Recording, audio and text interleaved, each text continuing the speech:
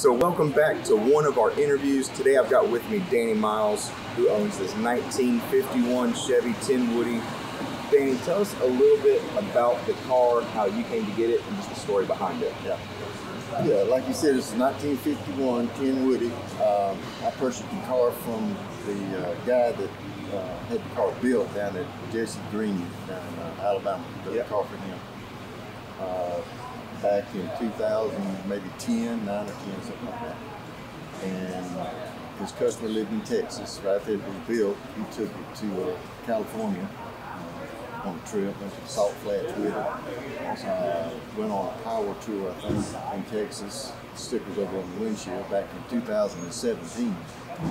And the car got about 10, 12,000 miles on it. It was a driver. It was a frame-off car. They took it, the body off the frame, and I think they originally found the car on eBay, and brought it back to the shop, took it apart, put all the updated components in it, LS1, Paul Atkinson's interior, custom interior. The woodwork was a lighter color. And different color than this one you originally got? When I originally got it. This is one of the things that I changed, because people when they buy a car, they're gonna put their own spin on it, their own personality. Exactly. Some people like it, some didn't.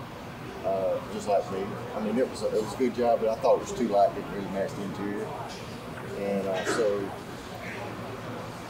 I found out where the guy did the paintwork down in Tampa.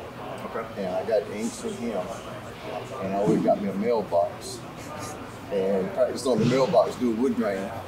I went down to Lowe's and got me a sponge and a little chipping brush and painted my mailbox. And my wife told me, I said, I don't like that woodwork. I said, I'm gonna change it. She said, that's a long way from the mailbox to $100,000 car. Yeah. Something you ain't never done. And I said, well, I'm gonna do it. So anyway, I took it, took all the door panels and handles and mirrors and stuff off of it. Wood grained it. No, I took it to Detroit Speed, a buddy of mine down there works in the tank shop, Michael Neighbors. Took it, stripped it down, reprimed it, brought it back to the house, put the base coat on it, put the wood grain on there, and took it back to him. And what we did, we come up with this satin finish. Yeah. And that was another thing that they had done before, and a lot of people still do it. They put the gloss clear on everything. Yeah. And it was kind of like this finish here. Yeah. Thinking it would more look like wood. Now, this is I'm a woody man, I'm a station wagon man. This is my second Tin Woody. My first one was a 52. And I totally redone it with the help of Michael again from Detroit Speed, who took this shop, took it off the painter. I did do the woodwork we had put in, custom interior in it. When I was doing that, like I said, we just tore it all apart. I called steel rubber, and I got all the rubber components that y'all had everything I needed, and brought it back, and me and my buddy of mine put everything in. Awesome with the rubber now. But this was already done. I didn't have to go that extent for this car. Right, 52 I did. So yeah, it's a hobby. I've been doing it for about 40 years, I guess. Yeah. Well, I'll tell you, just looking at the paint that you did for the wood, it doesn't look like that's your second time doing it. You know what I mean? Yeah. It looks really good. Well, like I said, it was something that I did, thought I could do. It was nerve-wracking, for sure. Imagine.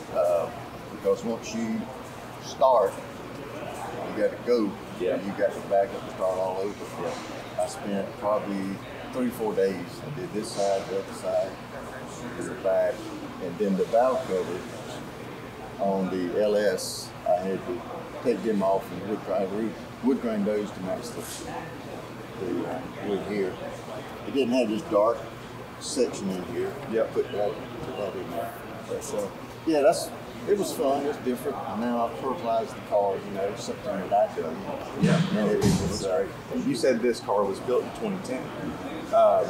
As far as styles go and how things move through the years, this car was really held the test of time since then. 2010 to 2021, that's a lot of style change in the industry. Yeah, that was one thing that I was amazed about the car when I saw it that I liked. It was still in date. Yeah.